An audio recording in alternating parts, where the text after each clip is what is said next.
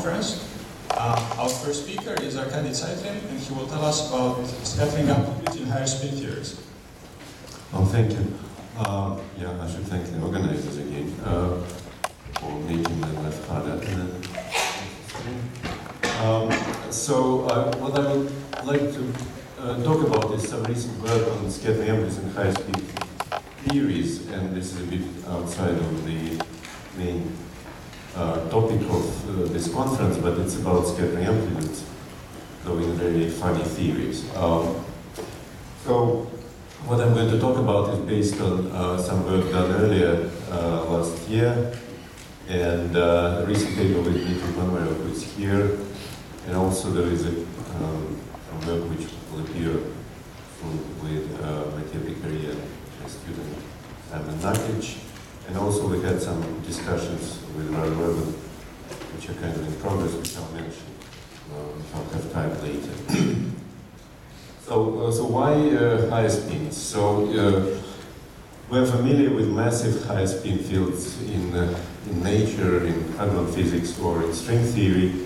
And in principle, one may wonder whether one can get massless high spins in some tensionless limit of string theory, which is not very clear what it is, and it's hard to define consistently in flat space. But in principle, one may ask the question whether such theory may exist in flat space massless high spin. We certainly know such theory in ADS, and there is a big business. Vasilyev constructed consistent equations, interacting equations for a tower of high spins in ADS. And this theory plays an important role in vectorial ADS CFT. Interestingly, there is a theory in flat space which essentially, in a sense, at the boundary of where the same place where CFT lives, which is non-unitary, but is very closely related to massless high-spin theory in ADS, and that's what's called conformal high-spin theory. In a sense, it can be viewed as kind of shadow of the build-up of sources for the operators of control field theory, as I'll discuss later. And in some sense, it's a shadow of this massless high-spin theory in ADS. So these theories have infinite-dimensional symmetry, global and gauged symmetry, and one may wonder what's the implications for S matrix in particular. Should it be trivial? And that's what we may expect on the basis of familiar theorems. So if we have flat space theory with high conserved charges, that's really constrained S matrix. So I should say what the main message will be. It's not clear whether we have massless high-spin theory in flat space, which is unitary and local, but we definitely have this conformal high-spin theory, which is non-unitary. So we have two consistent theories, consistent in the sense of gauge invariance and formal cubic quartic, etc. action. And these are, as I just said, theory in ADS. And this conformal high-spin theory. So I'll mostly will be discussing conformal high-spin theory, and then a comment at the end about conjectural massless, unitary massless high-spin theory in flat space. So the main message will be that in this model theory, this matrix appears to be trivial. Indeed, it's constrained by high-spin symmetry, but how this comes out is essentially very non-trivial. It's a result of you can argue this on symmetry basis, but as it appears in computations, it's a result of summation of which infinite number of exchanges of tower of high spin. So as I just said, the aim, eventual aim would be to understand whether there is a massless high spin theory for second derivative Lagrangian in flat space.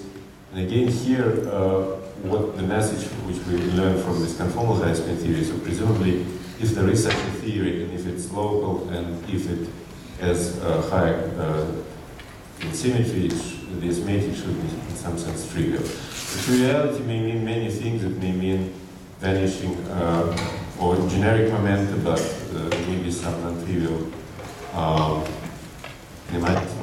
if scattering is not trivial.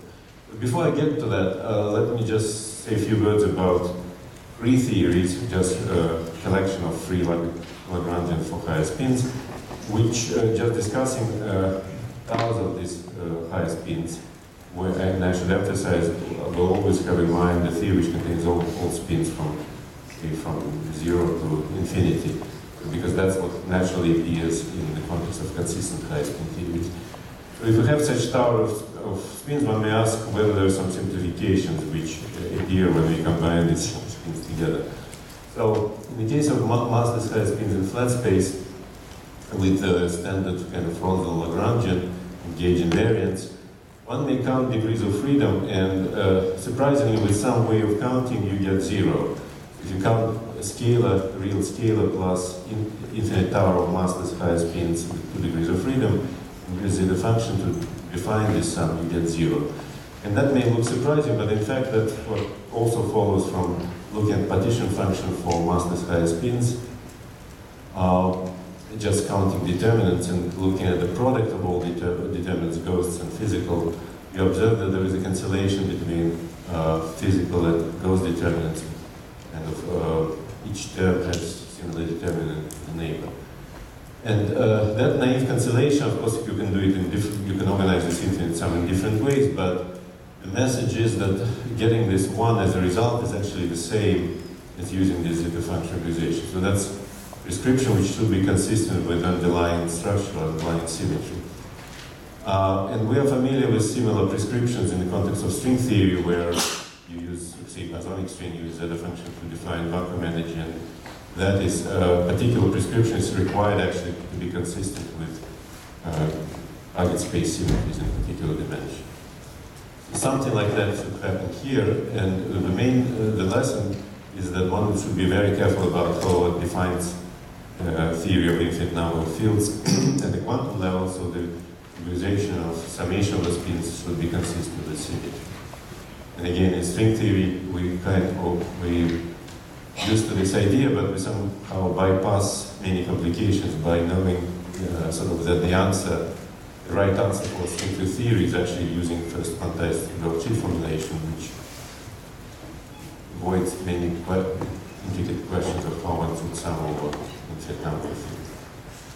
So, to define what's conformal high spin theory, let's start with beginnings. So the main message is kind of generalization of Maxwell theory and wild theory. You expand in near flat space, these are conformal theories with high spin particles. Important point, there is no dimensional coupling. So the coupling is dimensionless, so everything is fixed just by dimensions of the field. So the number of derivatives in the interaction terms, for example, in wild theory, is fixed by the fact that H, the graviton, has dimension 0.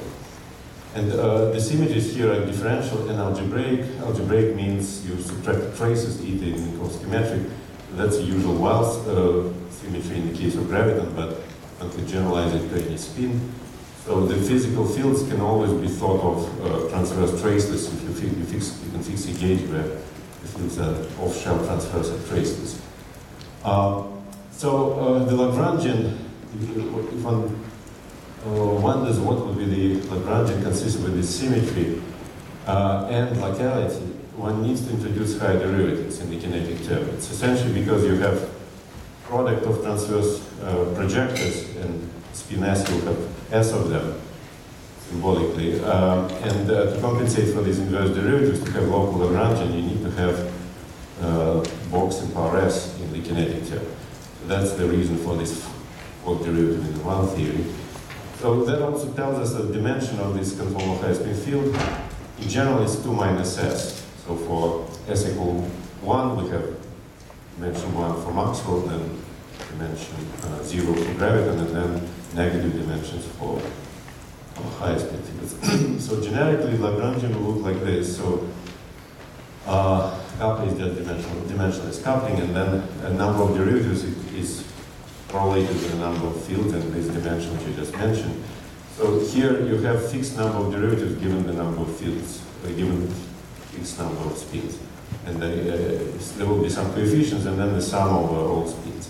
So one may wonder what's the actual reaction for the such theory, and I'll discuss it later. There is a prescription how to define this action in kind of one shot, viewing it as induced theory.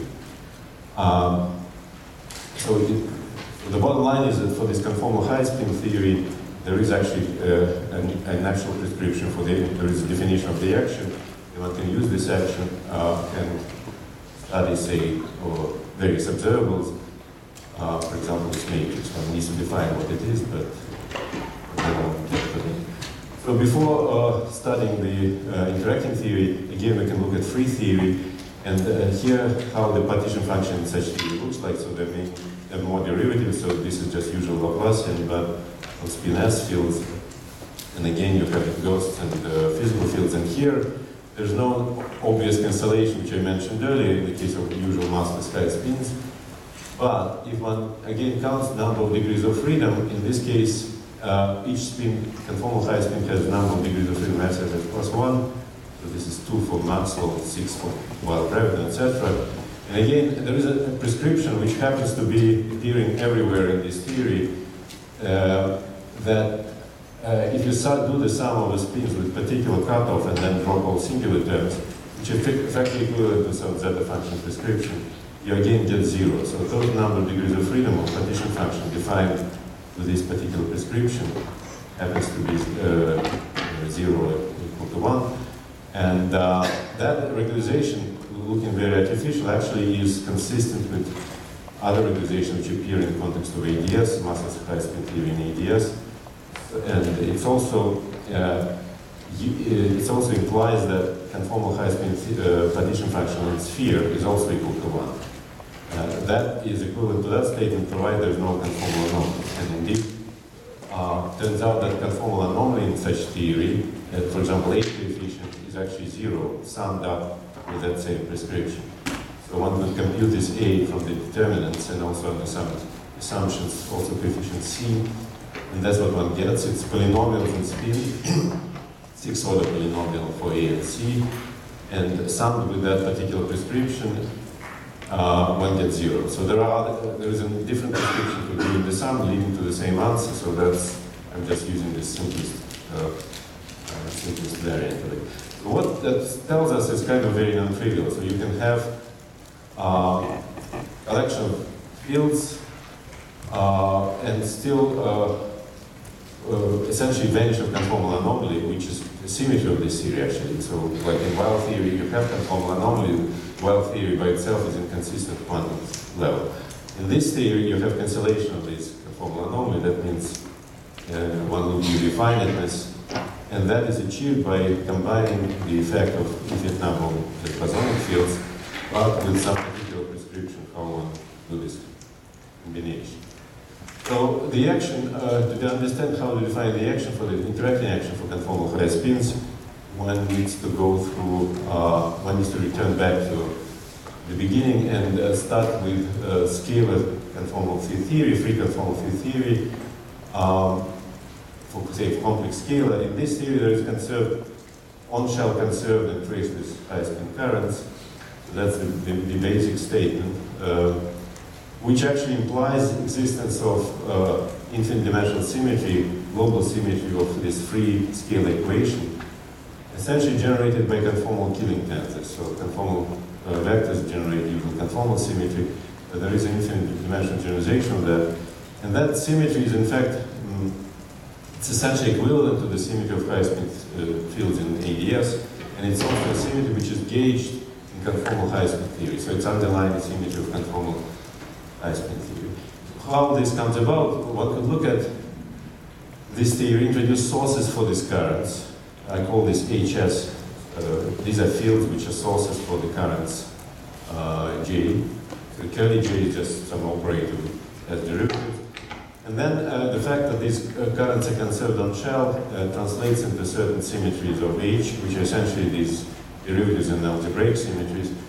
And in that sense, if one does this integration, one gets some non-local function for this HS, which may or may not have the symmetry. In fact, it will not have this this symmetry which I mentioned earlier. So the differential plus algebraic anomalies will be breaking it, but the local part of this induced action is log determinant. The local part UP divergent part, which essentially starts with Maxwell, while, etc. As we know, the singular part of this local determinant. It will have invariances and it will be local. So that's a natural candidate for this conformal high-speed action. In fact, so the fact that this H comes together with currents implies that they have dimension 2 minus s. Currents has dimension s plus 2.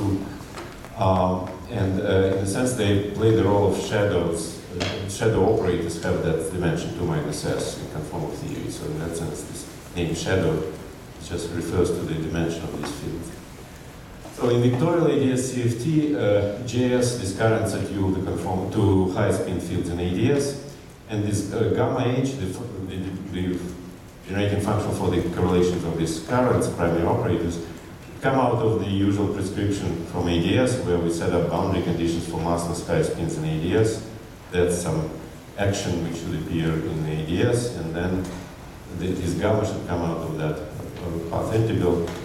And essentially, at the Lagen leading order, one gets just the value of this action evaluated with usual infrared cutoff in ADS will give you local, it will contain singular part, which will be this induced action conformal high spins, but plus non-local terms. So what I'm going to do is to concentrate on the singular part, logarithmically divergent part of this log determinant. So it's very simple to write down, but in fact computed explicitly takes, one needs to compute Feynman diagrams. Equivalently, it's just it's a top Sealy coefficient in this determinant, but it contains high derivatives because this JS is the operator with S derivatives. So the familiar low spin examples are just to think of scaling covariantly coupled to the metric, and also to the gauge field, and in this derivative. So then, so the gauge field couples the usual current, and the metric couples the stress tensor in one improvement term. And H0 prime is just a source for phi star phi, it's spin 0. So in that case, this determinant, the logarithmically divergent term is familiar combination of Maxwell plus Weil plus this just free H0 prime term.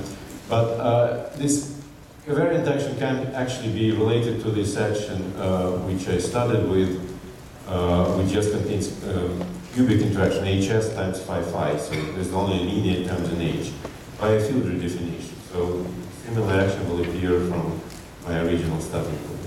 So computing this action in general, one could then start with it and compute scattering amplitudes. For example, this action is what actually is bosonic part of A1 conformal supergravity, and one could compute scattering amplitudes there, provided we understand what we mean by scattering of Weil gravity.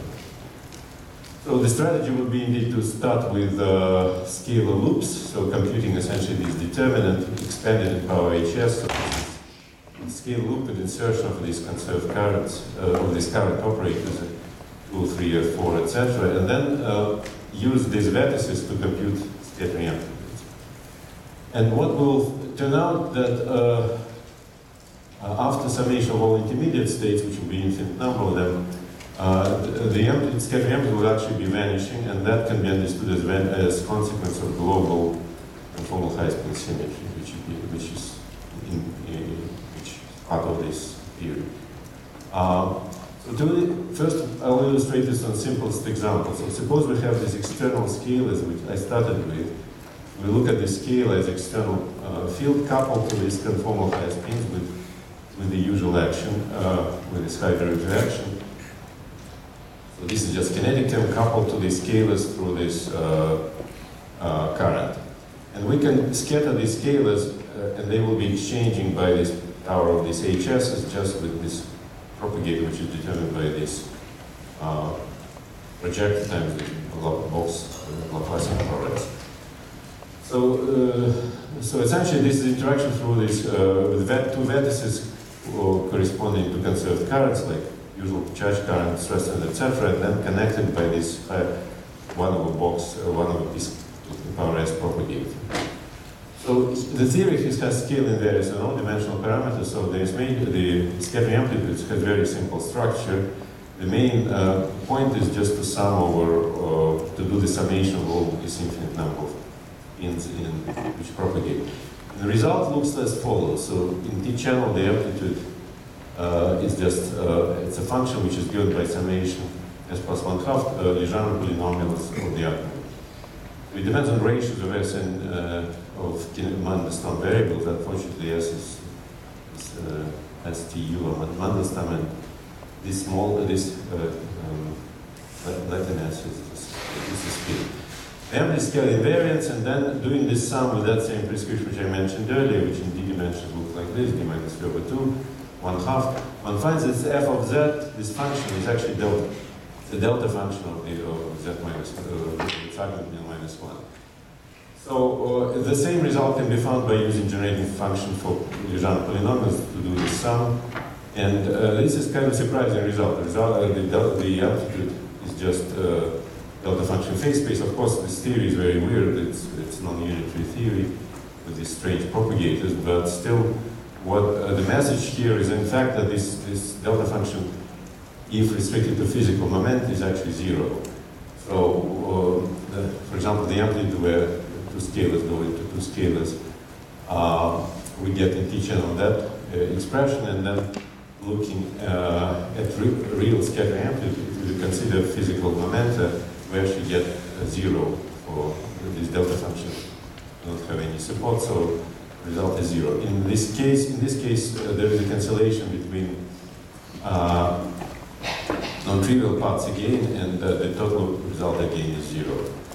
So one can understand this.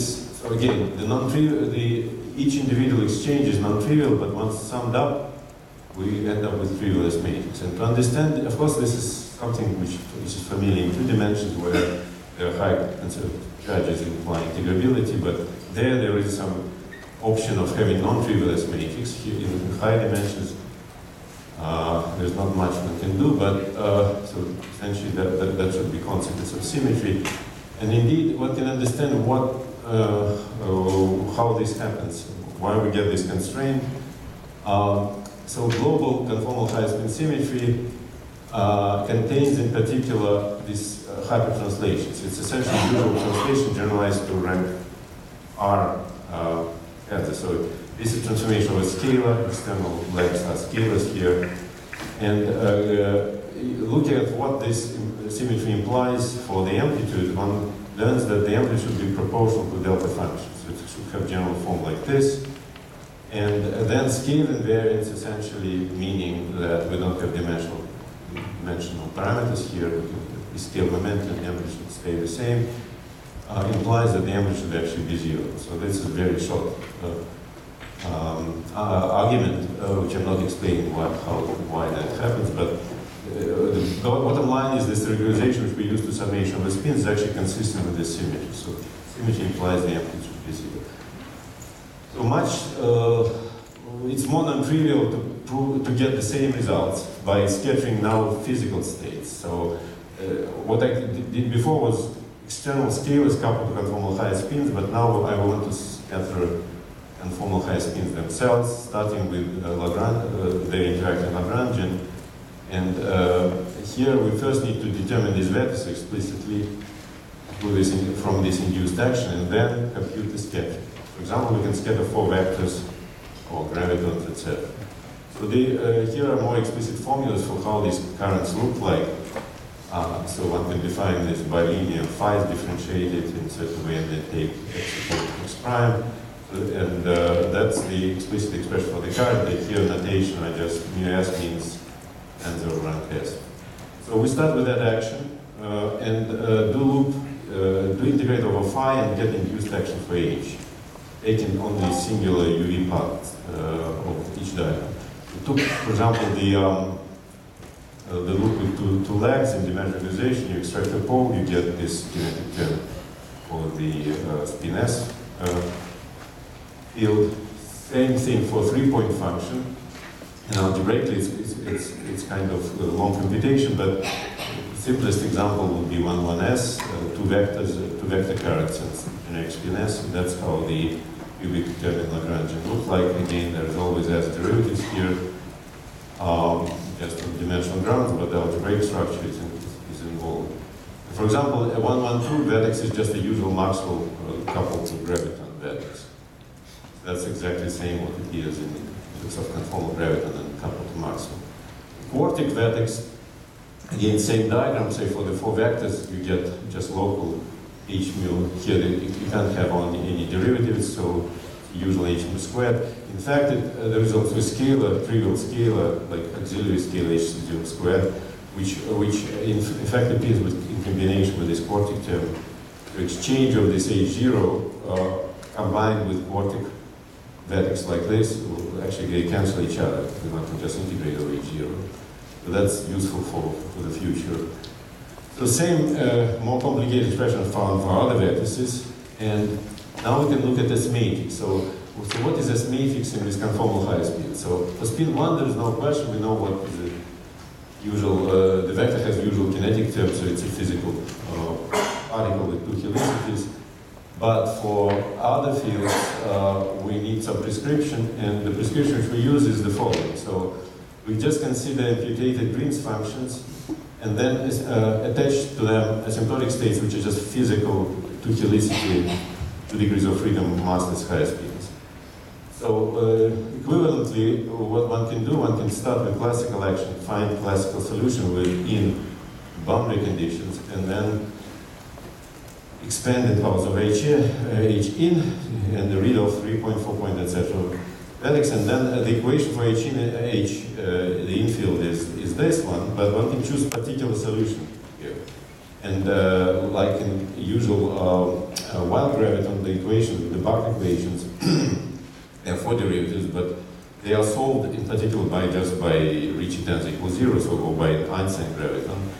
So one can choose that particular solution as a asymptotic state. So that will give you on asymptotic state as usual physical helicity 2 particle.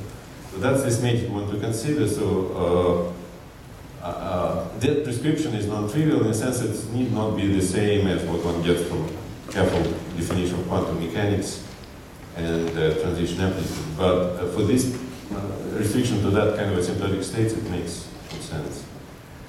So what do we actually get? So you exchange the amplitudes with these vertices which I mentioned earlier, say 1,1s vertex in momentum space, connected with these propagators, and for spin 2 exchange, while graviton one gets the following expression. So first, all non-MHV amplitudes vanish, and for MHV, so here I'm assuming helicities are all, say, all incoming momentum, and they're all treated symmetrically. One gets here and there expressions. So, for example, the STU channel amplitudes look like this for exchange of spin 2. For spin 4, same story. So, just take the spin 4 propagator, and here written explicitly, connect it with the corresponding 3-point vertices, and that's expression which one gets. So, what one sees here is, again, scale invariant polynomials, so there are 4 powers of US. And the 4 powers are in denominator and numerator. And generic structure happens to be the following. So there is some coefficient, was exchange of spin S with vectors as asymptotic states. There is some coefficient depending on spin. Then there is a power ST, say power S, so the power of controlling correlated spin. And then there's a polynomial of order S minus 2 of T over S inverted. And that polynomial happens to be, in fact, Jacobi polynomial of is labeled 4 and 0 in this particular case. So that's how explicitly it looks like. So this PS is maybe written also as a phylogenetic function. But this Jacobi relation to Jacobi polynomial is actually not surprising, and it generalizes to other cases.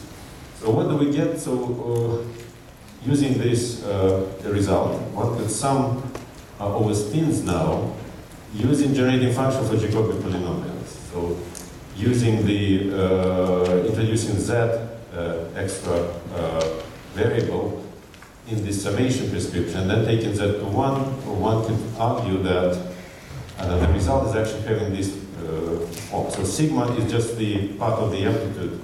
The total amplitude is sigma s of x plus sigma s of 1 minus x, which is the other argument u over s. So that's the result for summation.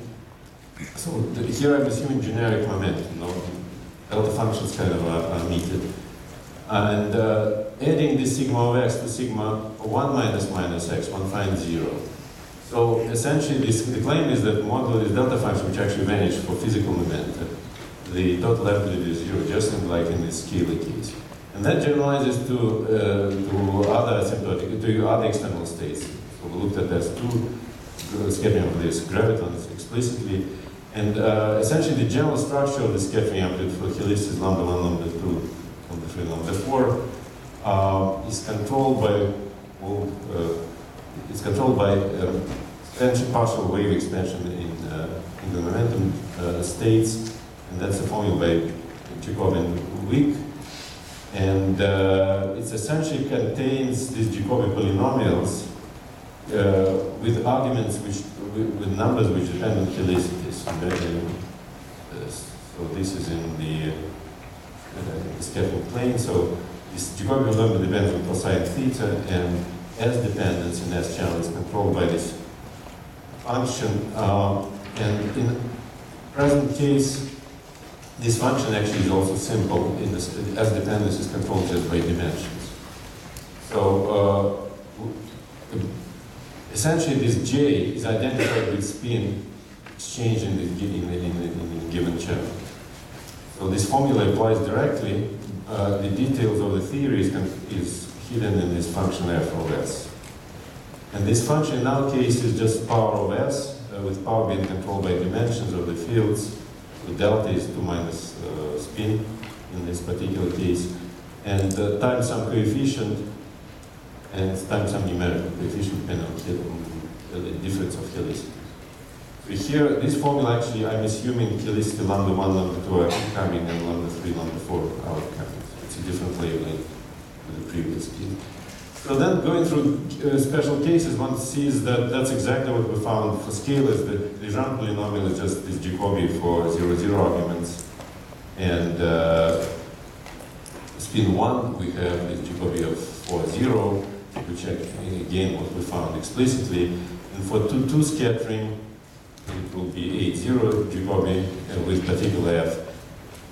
And again, going through summation of the spins, in this case, with all coefficients, the explicit value of the coefficient coming off from Lagrangian, we find that, say, this scattering amplitude summed over spins is again having this expression, which is kind of polynomial of the argument plus some log term, but some T and U channel sum vanish. And this is not the end of the story. We need to add also, in the case of spin 2, 2 to 2 vertex, contact vectors, which is, say, present in the wild graviton case, in wild theory, plus exchanges of spin 0 and spin 2, but when they are added together, one finds that the result is also separately 0. So this non-trivial part of high spin exchanges plus low spin exchanges, 0 to vanish. So, and that should generalize to other, to high spin particles in external legs, where one needs to split essentially exchanges for. If you have SSS as scattering, then as exchange of spins bigger than S will be summed through this Jacobi polynomial, and then one needs to analyze lower spins, etc. So the bottom line is that the conjecture is that the full S matrix in this theory, this 4-point function, the 4-point X matrix is vanishing, and that should follow as in this scale example from global symmetry. Global underlying symmetry. So here I just sketched how the symmetry looks like in general. If one combines the spins, it follows essentially from construction of coupling with this external scalar to this conformal high spins through the conserved currents. So that action has symmetry, and this symmetry can be written in terms of this star product, Mayal star product, if one combines spins with auxiliary vector u into this hx of u, and then considers, defines products of commutators and anti-commutators in the usual way. Then there are two symmetries, differential and algebraic, namely analog diffeomorphisms and ray subtraction wild symmetry, and they generically look like this. And scalar transforms also in a similar way, and that's what I mentioned earlier when I was discussing these hyper translations. They are part of that symmetry for the scalar. So there is a differential part, so the delta contains part which doesn't depend on the field and part which depends linear in the field, and this is just like usual diffeomorphism for the graviton. There is a part which is derivative, part of linear image. The global part is the part which is proportional to H itself, and that's what constrains the amplitude. So the differential part is just H symmetry, but there is a global part if we choose particularly this epsilon in a particular form, like say conformal killing or conformal link tensor, then one gets to dual symmetry. So that should lead to triviality as matrix. So we didn't discuss this general argument, but essentially it should be similar to the argument in flat space, in this case. Let me now turn to, in remaining, I guess, 10 minutes, I turn to massless high speeds in flat space. So this is conjectural theory. We know some bits of it, and we'd like to understand what we can learn from what we know. So this is two derivative unitary theories. The kinetic terms are normal, and so usual, say, Maxwell, usual Einstein gravity, etc. And we would like to ask whether there is a gauge invariant in interacting theory, and what should be underlying symmetry. It's not clear there is an underlying symmetry, there's no candidate for it, global symmetry. But linearized symmetries should be, for each spin there should be the usual gauge symmetry, so these should be start with usual frontal fields for each spin. There will be infinite tower of such spins, and if there is a global symmetry, this matrix again should be constrained. And in fact, that's a usual claim that there are no global theorems, etc. And they should really constrain the theory so that it shouldn't really exist. But I would like to understand whether this is true and what are all the assumptions. Reason why this is interesting, because it may be thought as probably some limit of this high-spin theory in ADS. Generically, we expect that you have some theory in curved space, you should be able to take a limit in flat space. Usually, there are claims that you can't do that because this theory is non-analytic and it's logical, etc. But again, one needs to look at assumptions and whether this is actually true. Also, the other argument is against string theory. Maybe there is some way of taking this zero tension limit, which should lead to some theory in flat space. So again, this theory starts with these standard kinetic terms. We should have gauge symmetry, and then we can construct this theory order by order in, say, Noether procedure, namely adding cubic terms, modifying transformational order of the fields, etc., and trying to see where this procedure can lead somewhere. In fact, there is lots of known about this theory at the level of cubic interactions, and they were constructed in light-cone gauge first by Bex and Brink, and then Mitsayev constructed, also looked at cubic interaction, determined the coupling constant in front by requiring Poincare invariance. Essentially, cubic interactions and couplings, these are the couplings, they are known, and we can try to look at this matrix with these cubic interactions and these couplings.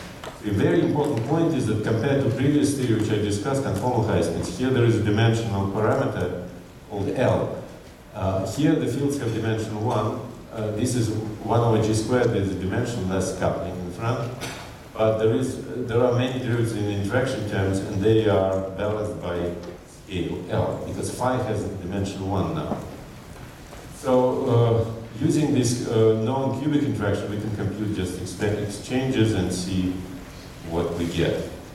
And I'll skip most of the details. So it's essentially the story about how one writes kinetic term, frontal term in this general form, and in a gauge, this is just usual equations, Laplace equations for each spin, and then these are cubic vertices. So we looked at, in this paper with Dmitry Panoyev, we looked at scattering of spin zero particles. Spin zero here is a part of physical spectrum, so it has usual kinetic term, box kinetic term. And it's coupled to two spins, and then one could look at exchange of spin S, with scale as being on external lines. And the result, we need to use a propagator. Propagator depends on, in this unit with this auxiliary vector, it depends on Chebyshev's polynomial, and that's what actually appears also in the exchange amplitude. So suppose we scatter two scalars with the exchange of spin s. What we find is the scattering amplitude will be there will be summation with all spins exchanged, and the coefficients here, they're expressed in terms of these Chebyshev polynomials, times coupling constants for this 0,0s coupling. And 1 over s is just the usual propagator, which is 1 over box. In this case, all fields have the usual propagator. So summing over spins here is actually convergent, and it leads to the resulting function of kinematic variables is non-trivial. It's a Bessel combination of Bessel functions. And it's non-trivial because here there's no scale in there. So the L is dimensional parameter, or dimensional length, and that's the result for this exchange amplitude. It contains these Bessel functions. And these Bessel functions imply that in the Regge limit or in fixed angle scattering you get exponential growth over the amplitude, suggesting some UV problems. But that's not yet the total amplitude. It's just exchange part, but there's a non-trivial quartic interaction values. Anyway, so compared to usual string expressions where we exchange a massive tau, where we get soft UV behavior, here the UV behavior appears to be essentially exponentially blown up. Now, what about scalar vertex? So here, 4-point vertex. So unfortunately, this theory, here the knowledge stops because we don't really know what is vertex. It's not yet constructed. It's not clear whether it's actually local. And but if it exists, it can actually soften this behavior, and maybe it can completely cancel the exchange. That seems possible only when this vertex will be non-local, and that would be one of the messages. But one could try to see what this vertex could be using a similar expression for the scalar vertex, 4-point function, which was constructed from ADS-CFT logic in this paper in ADS. And then starting with the ADS expression, we can take naive limit and see what we get. Again, I will skip the details, but the bottom line is with some, the guess what one can get in flat space will again be some Bessel function. So in principle, similar structure. And there could be some cancellation between this quartic contribution exchange. Important point is that this quartic vertex is very non-trivial. It contains infinite number of derivatives. It's not effectively non-local vertex. Compared to what conformal high speed, which I discussed earlier, this has to do with the fact that we have this dimensional parameter in the beginning. So we also looked at some one-loop diagrams, and they are exponentially divergent, which is not unrelated to this exponential growth or exchange. So we also looked with, in work with Rado, we looked at also at 0,0s, three-level scattering. And the reason is that here one could look at constraints of gauge invariance. So one can do gauge transformation on last leg and see whether one could maintain gauge invariance adding quartic interaction vectors. And so it's essentially, the strategy is to solve the gauge invariance conditions, on-shell gauge invariance conditions, and balance the exchange contribution against the vertex. So it's the same logic as one could use in scalar vector dynamics and determine what should be the quartic, term knowing on the cubic term and requiring gauge invariance of exchange of the total amplitude. So looking at this, the bottom line is that we can generalize this, the previous discussion of scalar scattering to this 0,0s scattering. The expressions again are related to this Chebyshev polynomial now with index, with the extra powers of s. Actually, the structure is similar, but reflects the fact that we have one s leg, so there's a polarization vector here. And then turns out that one could indeed construct local expression for the vertex requiring gauge invariance, with cases of external leg being 2 and 4, but not higher than 4. So in 2k is spin s is spin in when the leg is spin 2, one finds some quartic expression explicitly the expression for the quartic vertex again, in terms of Bessel functions, and the amplitude seems okay. S4 is the same, but for S bigger than 4, the local solution appears not to exist. And similar result was found by Taron earlier. So that abstraction, so the message is that it doesn't seem to be possible to construct gauge invariant amplitude with local for interaction vertex. So similar abstraction comes from Weinberg-Stoll theorem, if we consider 5-point functions. And similar conclusions were derived from assuming CFW constructability in these papers. So the message seems to be maybe one needs to relax locality assumption, but then we are kind of in very unknown territory. So whether this theory exists or not is not clear. Here are my conclusions. So we sort of starting to learn how to do quantum computations in theories with infinite number of massless high-spin fields. And here one important lesson is to be aware of symmetries and how one defines quantum theory should be consistent with these symmetries. There are some remarkable simple observations about consequence of the large symmetry, namely degrees of freedom being 0, total number of degrees of freedom being 0, partition functions in 1, simplest ones. And in conformal high-spin theory, that means also cancellation of conformal anomalies.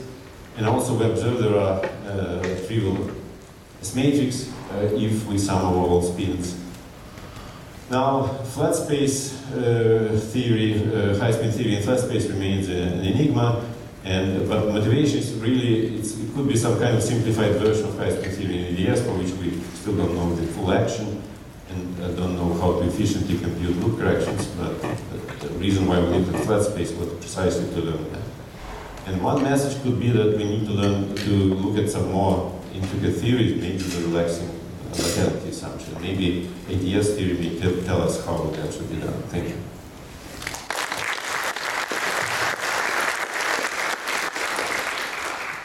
A few quick questions for Arkady. So this one loop z equals 1 result, this is for 4 dimensions, right? This is in 4 dimensions. Yes, it's actually true also in medium. Well, no, but if I was saying 5 dimensions and the little group is SO3, maybe if I count degrees of freedom. These are even dimensions. Yeah, I was discussing even dimensions. Even conformal. Yeah, that was discussed. Yeah, okay, so it has to be conformal. But then it would still work the same naive counting would work in, say, 6 dimensions then? Yes. Okay.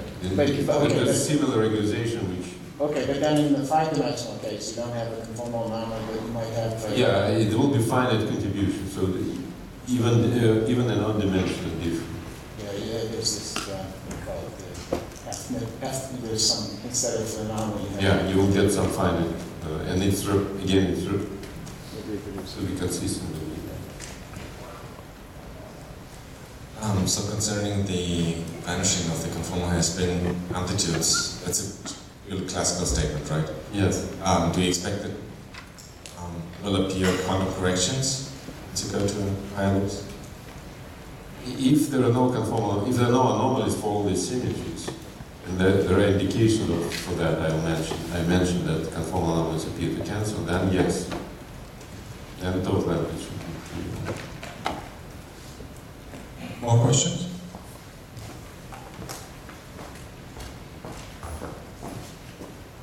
If there are no more questions, let's thank Arkady.